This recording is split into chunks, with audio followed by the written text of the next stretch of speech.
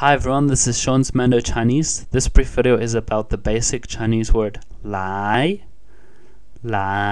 pronounced in the second tone, which means to come.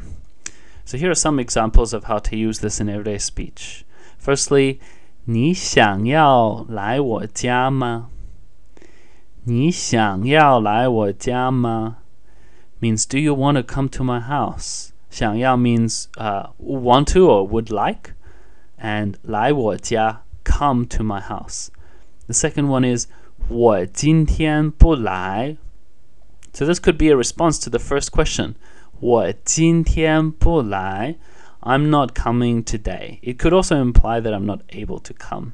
Based on, in English it will be the same. If I said, do you want to come to my house today? I say, I'm not coming today. And finally, 为什么你的朋友没有来呢? 为什么你的朋友没有来呢? 为什么 why? 你的朋友 your friends.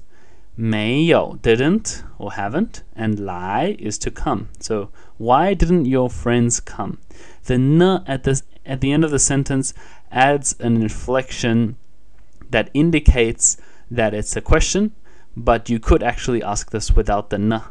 So the n just adds a feeling that's a little bit hard to describe, but as you practice more, you'll understand exactly what that n feels like. But it can mean, what about this? So why didn't this happen? You can make it a little bit lighter in a sense as a question, not as heavy or serious.